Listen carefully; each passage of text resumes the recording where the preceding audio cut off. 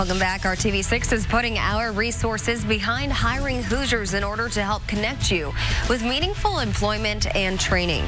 This month, we are sharing stories of programs and schools that help prepare our youngest minds for their future careers in a wide range of fields. And right now, one of those industries is looking for more people who are professionally trained. Our TV6's Alyssa Donovan takes us inside a program that's giving students a shot at a great job in the community.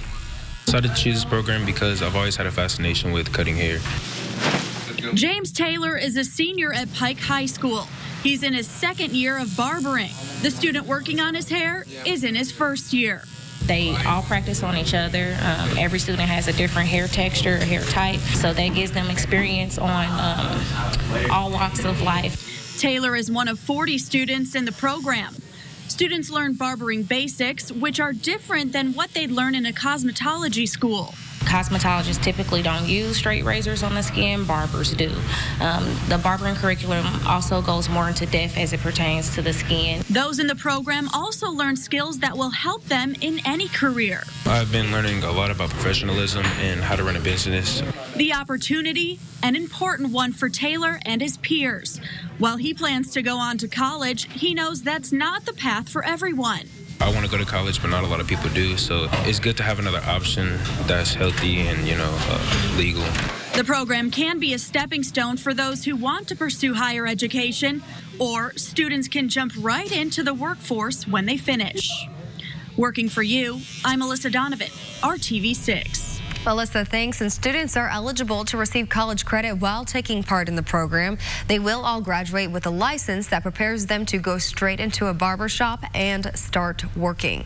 For a closer look at this and other programs we have profiled in Hiring Hoosiers, head to our website, hiringhoosiers.com. Pinball, Frogger, and Pac-Man, they are all fun games you can play at an arcade, but how about ones that entertain kids while educating them at the same time? As part of our TV6's Hiring Hoosiers, we'd like to find ways kids are getting inspired for their future careers. Our Aaron Lish takes us to the State Fair, where Purdue Extension has created the Pixel Play Arcade. How would you like your kids to learn while having fun playing an arcade game? Well, that can happen right here at the Purdue Extension Pixel Play Arcade. Glowing lights and sounds of high scores are coming out of the Purdue Extension Arcade, and there's a big fan of these games. They're realistic. That's kind of cool. It's like they're fun, they're hard, they're challenging. Fun and challenging is exactly what Purdue Extension was hoping for.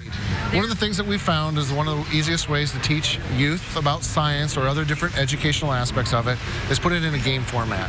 Their goal is to get kids interested in STEM, science, technology, engineering, and math. So what we want to do is we want to make sure that the youth continue to be involved in science, engage in it as they grow up and go through school. The games focus on health and science like good grains and creatures roaming Indiana like hellbenders. But kids don't even realize they're learning. Yeah, I think they're amphibians. Yeah, salamanders, like little salamander things that are endangered in Indiana. I think I have actually seen a real one. Bringing excitement to learning and a dream of a career in the making. If it can be a little arcade game where they learn a little bit about health and the importance of calcium in their healthy diets, to make them think about that as their career choice of the future, that's what we hope to do. Working for you, Aaron Lish, RTV6. Thanks, Aaron. Now, those games were made by students at Purdue, hoping to highlight a variety of topics from wildlife conservation to health. And they'll have the arcade at the Indiana State Fair all this week, and it will also be traveling to local kids' museums. Right now in Hiring Hoosiers, our Rafael Sanchez has a closer look at some of the top employment options in central Indiana. This may be the connection you need. Anna Pentenberg with Sturdy Staffing is here. Take us down to Hendricks County. All right, we're going to get started off with an invoice processor in Plainfield. This person will be helping review contracts, purchase orders, and invoices. You must have proficiency in Word, Excel, Explorer, Adobe, and Access. And this is a Monday through Friday, 8 a.m. to 5 p.m. shift at $15 an hour. Let's head north of the city to Hamilton County. Yes, we need a COBOL developer. This is a 3-month contract paying between $40 and $50 an hour.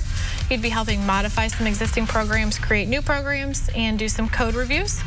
You must have at least 10 years of experience with any combination of RM/COBOL experience, Micro Focus, or Realia. This one now is in Marion County. Yes, We have an operations manager position available. Pay is dependent on your experience, but you'd be helping supervise, coordinate operations.